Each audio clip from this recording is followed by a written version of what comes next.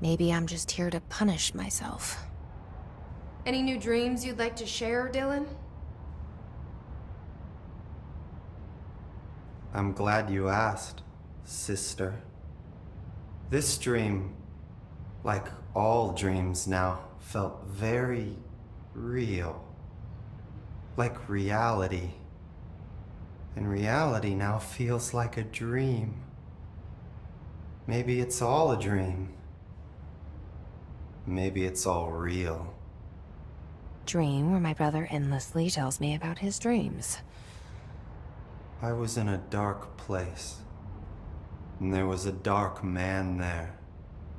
His name was Mr. Door, and he told me that there are many worlds, side by side, on top of each other, some inside of others.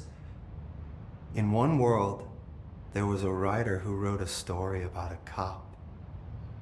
In another world, the cop was real. Door said he himself was in all of them at the same time, endlessly shifting between them. I asked him how I could reach these worlds. I wanted to bring the hiss there. But he didn't want to help me.